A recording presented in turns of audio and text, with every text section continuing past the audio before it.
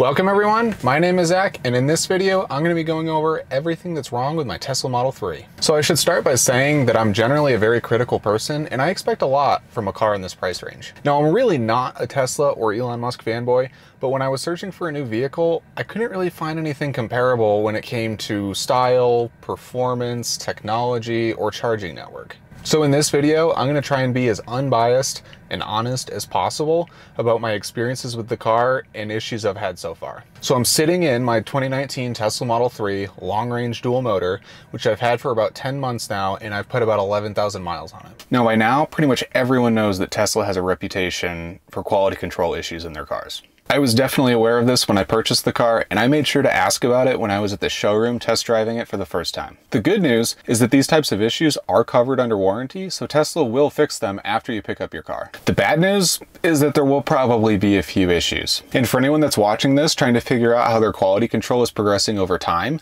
this car was built in September of 2019. And since the Model 3 began production in 2017, I figured that after about 2 years, they would have dialed things in and worked out most of the kinks in the manufacturing process. And for the most part, I think they have. But I still discovered a few issues with my car over the past 10 months. So let's go through them. So the first thing is that there is a bit of a misalignment with the trim on the driver's side of the car. Now from the outside, I never noticed this. And really the only angle that it's noticeable from is from the side view mirror, which I look out all the time. And whenever I look out this mirror, my eyes are just immediately glued to the trim. Now, I'm not sure that there's really anything that can be done about this, so I've just kind of accepted that at this point. Now, I will say that this is actually the only misalignment that I found on the car. The rest of the trim and body panel gaps all look really good. And I think this is actually an area that Tesla has improved a lot in the last couple years. I haven't noticed any issues with the paint job on this car either. The only other thing I've noticed on the outside of the car is a loose seal in the rear wheel well. Say that 5 times fast. Rear wheel well. Rear wheel well, rear wheel well, rear wheel well, rear.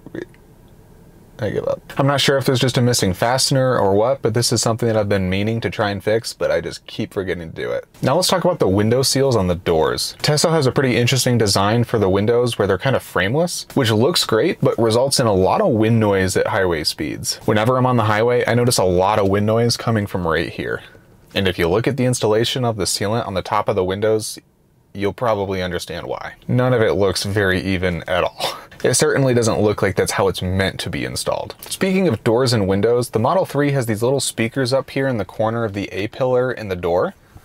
And after just a few days of owning this car, I started to notice a noise coming from there. Now this noise doesn't happen all the time, maybe only 25% of the time when I'm driving, and it's really not very loud, but it sounds just like a Geiger counter, which are those devices that detect radiation and make that clicky noise. That's what it sounds like, just very quiet and only sometimes. Now I've figured out that if you press very lightly on this specific spot on the bottom, it stops. So I really need to find a way to like wedge something in there and see if that'll do the trick and make this go away. And I really only ever notice this noise when I'm not listening to music. If you have music playing at almost any volume, you're not gonna hear it. And for this issue, I actually brought the car into Tesla to try and get this fixed, which was not the best experience. When I showed up for my appointment, the service rep notified me that they had to be able to witness the sound in order to try and fix it.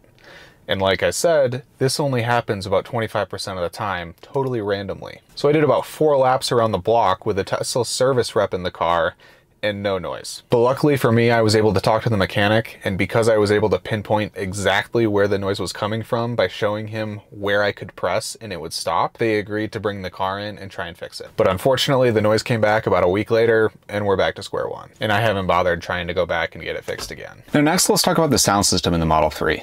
And for the most part, I think it sounds really good. It's got very rich bass. The sound is super clean, even at high volumes. But my one complaint is that in the front row of speakers up on the dash, in a few very specific songs with a very specific frequency, there is just this awful buzzing noise, and it drives me insane. Guess I'll never be able to listen to those songs again. So those are all of the issues that I have found in my Tesla Model 3 over the past 10 months. Are any of them significant? No. Would you find these types of issues on a similarly priced luxury vehicle? Maybe. I actually had an Audi A4 before this vehicle, and I can tell you that the panel gaps on that car were actually worse than on this Tesla. And there was actually a rattle from one of the front door speakers that was worse than any of the noises in here. It seems that because Tesla has a reputation for quality issues, people are even more critical and hold Tesla to a higher standard than other cars. And this video was meant to highlight everything I've noticed while being super critical. Should this deter you from buying a Tesla in the most unbiased way possible? I don't think so. Sure, these things are annoying on a $50,000 car. Totally agreed. But there are not many other cars in this price range that have everything to offer that the Model 3 does, so it's really a trade that every person needs to make for themselves. And what's more important to you specifically? I accepted the fact that I would inevitably have some of these issues when I bought this car. But to me, the giggle factor when I step on it is worth way more than having to turn up the music to drown out a tiny little rattle that happens once in a while. But with that said, that's all for today. Leave a comment down below and let me know if you've had similar issues with your own Tesla or your non-Tesla. Regardless, thanks for watching, and consider hitting the like button or subscribing if you enjoyed this video and want to learn more about living with an electric vehicle.